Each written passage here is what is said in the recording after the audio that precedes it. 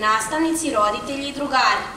Dobroveče i dobrodošli na svečanost povodom obeležavanja 54 godine postojanja i rada naše škole.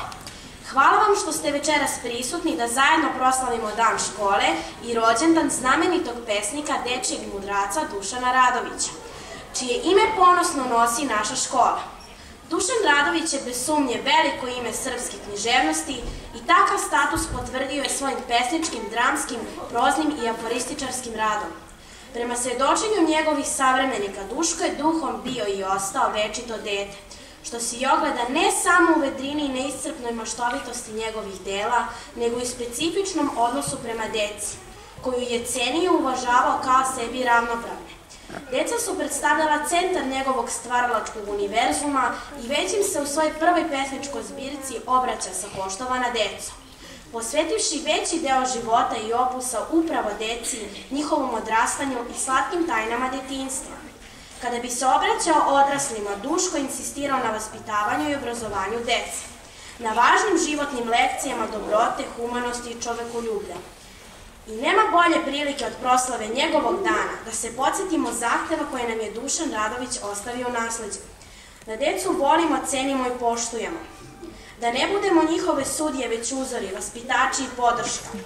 Da njihove želje, kreativnost i maštu podstičemo, umnožavamo i damo im krila. Da ih učimo da budu vredni i dobri kako bi od malih đaka uz našu pomoć izrasli u velike ljude, koji će isto mudrost i vrednosti prenositi na neke nove generacije. Prilike da vidite program koji su pripremile dramska sekcija i hor naše škole, kao i muzički komad i plesne tačke u izvođenju naših učenika. Priredu smo spremali uz pomoć naših nastavnika muzičke kulture Slađane Rajković i Dejana Nikolića, nastavnice srpskog jezika Jasmine Nikolić, saradnice Jelene Jonić i učiteljice Snežane Minić. Nadamo se da ćete uživati u večerašnjem programu i sa njega poneti iste one utiske koji su i nas obuzimali tokom naših proba i druženja. Toplinu u srcu i široki osmeh na liku.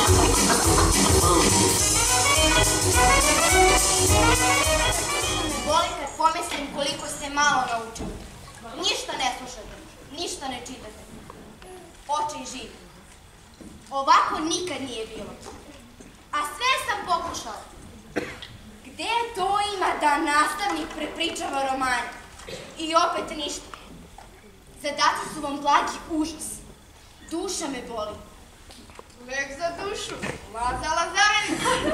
Tako je. Pa se ti smeješ, Janko, tačno je. I Luka izgleda zna ponešto. Lazarević se bavio ljudskom dušom. Naš čuveni pisac psiholoških pripovedaka. Ma ne, nastavnice, to je samo koincidencija. Vi i Luka ne mislite na isto. Kako ne mislim? Pa šta je onda? A to znači, ti bi mene na kliniku? Sram vas bilo, sramota. Bože, da imena velikana ne daju školama i bolnicama, ne biste ni znali za njih. Jeste, nastavnice. Naša škola se zove Dušan Radović. A zna se ko je bio Dušan Radović. Pametan čovjek. Govorio je da decu treba poštovati i voleti čak i kad su kriva. Da treba ulagati u stomak jer se to brzo vidi. Ulaganje u glavu je dugo i neizvesno. Možete misliti kakav je život kad je od kolevke pa do groba najlepše đačko doba. Dobro, Milice, sedi. Stvarno mi nije jasno, deco, kako to da vas ništa ne zanima? I nije baš da nas ništa ne zanima. To znam da vas zanima, Janko.